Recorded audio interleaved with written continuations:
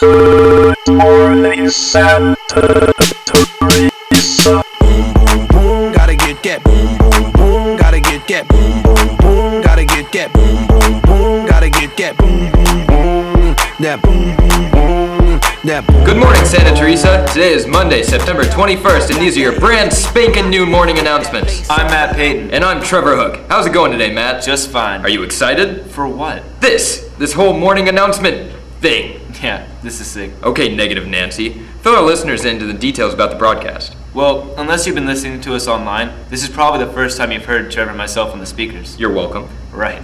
Normally this broadcast will be played on those TV sets, but for the first grading period, all you're gonna do is hear us. But when the second grading period starts, we'll be sitting on the TV. Right, but until then, you'll just be hearing us. Not that there's anything wrong with that. Exactly. Well, let's kick this off. What's on the agenda for today? Well, first we've got the week's weather, followed by your election results, your daily bulletin, and an ad for the yearbook. And then we've got some info on Film Club. Would you like to start off, Trevor? Gladly. This week's weather will be sunny all week in the high 80s, might even break 90 once or twice. Be sure to dress appropriate. Everyone, now that the elections are finally over, we have the official results. No more runoffs, just the real officers. Right, so here they are. For freshman president, we have Camille Venecio. Vice president is Michael Montes. Freshman secretary is Kelly Melton. The new freshman treasurer is Sandra True. And your new freshman publicist is Jasmine Green. The sophomores finally have Marvin Ramirez as their new treasurer. And last but not least, Nicole McKinney is our new commissioner of academics. Congratulations to all of our winners. Now we're going to take a break to listen to what the yearbook has to say. The time has come. Another year towards the end of your life. Your future, your career, it's all moving forward in time. So grab a hold of what will soon be your past.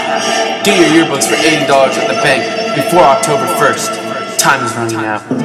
If you fail to comply, prices will be raised and you will be forced to order the yearbook online. While buying your yearbook, be sure to drop by the bank and pick up a picture packet for Makeup Picture Day. Makeup Picture Day is October 2nd. Everyone, don't forget to buy tickets for Back to School Night. Back to School Night is September 24th. Tickets will be from 6:30 to 8:30. Everyone that buys a ticket from now until September 24th will be entered in a drawing to get their ticket for free. Seniors, don't forget to buy your Grad Night tickets. Tickets are available anytime at the school bank. Make your checks payable to ST Grad Night. Tickets are $125 until January 14th. Price goes up to $140 on January 15th. So be sure to grab your tickets fast. On to clubs. Film Club is meeting on Wednesday to show The Spook Who Sat by the Door. Chaz Hill was able to catch up with Dr. Lemko and ask him about Film Club and the featured movie. Thanks, Trevor. I'm here with our very own Dr. Lemko. Now, Dr. Lemko, why did you decide to start this club? I wanted to create a club that would devote itself to film, great films, art films, foreign films, try to expose students to a kind of diversity of the wonderful culture of cinema from all over the world in all time periods.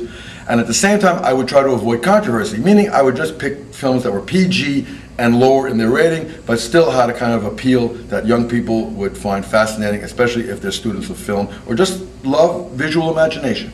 I see, a very good answer. Dr. Lemko, this Wednesday you're playing a movie called The Spook That Sat by the Door. Right. The Spook Who Sat by the Door is a 1973 film made by Ivan Dixon. This film has been kind of, I wouldn't say blacklisted exactly, but has been systematically ignored by television, by commercial reissue. It has kind of a reputation, not because it's so brilliantly made, its technical aspects, but rather as a political statement. Ivan, the director, came from Hogan's Heroes and a very fine film called Nothing But a Man. And Ivan was kind of angry. He represented a kind of black anger.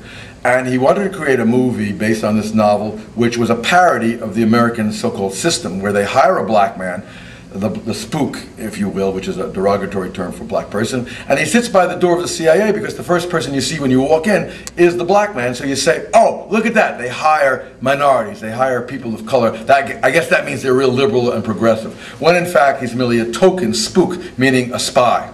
And so what this main character does is he takes a CIA training and starts to recruit other young black people who are going to try to overthrow some of the system. So he's creating a kind of revolution from within, playing a kind of double cross on the very people who are trying to use him to show how legitimate they are and how politically correct they are. Okay, Dr. Lemko, thank you for your time.